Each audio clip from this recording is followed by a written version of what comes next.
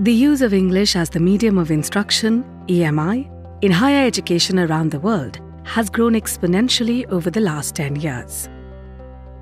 To examine the phenomena, in 2020, the British Council brought together a team of leading UK academics to examine research in this area and publish their findings as the English in Higher Education, English Medium Literature Review. The review covers a wide range of topics. So let's look at some of its key findings, beginning with the definition of EMI. There are a variety of definitions out there. This one captures the key components of EMI. The use of the English language to teach academic subjects other than English itself in countries or jurisdictions where the first language of the majority of the population is not English.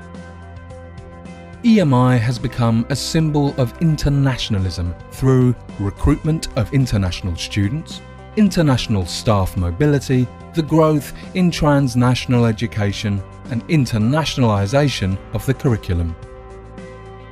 The relationship, however, between English and internationalization is complex, with EMI simultaneously a driver of reaction to and outcome of internationalization. As well as internationalism, the review examines the links between EMI and other perceived benefits such as increased international student income, increased global attractiveness, increased university rankings, the development of English language competencies, employability and access to teaching materials. There is no doubt that while these drive the spread of English medium, there is a lack of evidence to claim these as actual benefits. The review highlights the diversity of EMI implementation models, not just across countries, but also within a country's institutions. These models are influenced by history and politics, policy, and the English levels of students and staff and the curriculum. Examination of what constitutes student success on English medium programs found English language proficiency to be a key factor, alongside other factors such as perceived success and self-belief.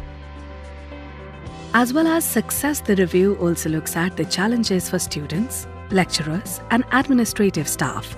Challenges related to language, culture, organization, the institution, teaching and learning materials, and implementation are common themes in research.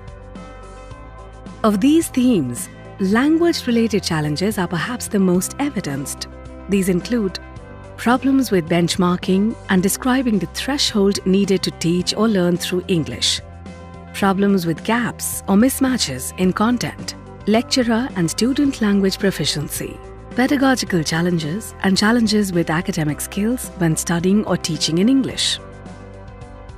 EMI has been criticised for contributing to the Englishization of higher education. To counter this, some argue for EMI policies and implementation that embrace multilingualism and multiculturalism.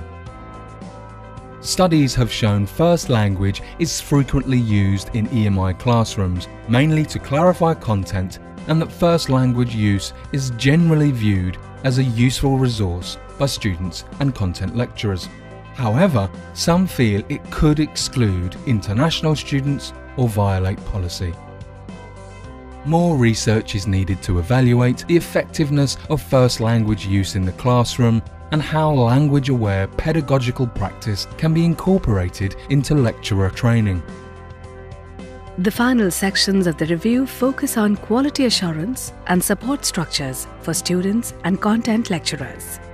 Existing quality assurance frameworks were found to be relatively new and not tried and tested, so more research is needed on their efficacy.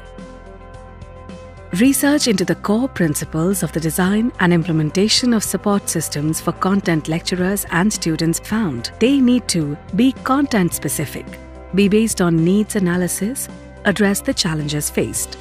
For students, this means addressing language, communication, intercultural and affective challenges. For lecturers, this means addressing language and pedagogical challenges and challenges in dealing with the culturally and linguistically diverse student groups. Institutional student support can come in a variety of models and forms. A key consideration is when, and how support is provided and by whom. Components of a support system may include English for academic purposes, English for specific purposes, and strategy training, including coping strategies. To review pedagogy, language, and communication as areas to be addressed highlights the need for integrated lecturer support, reflective practice, and cooperation between content and language specialists, and provides an overview of initiatives by the wider education sector. To end, let's summarise what the review reveals overall. It shows that EMI in higher education is widespread and highly complex. Implementation, however, outstrips research, and there are still large gaps in systematic or comparable data.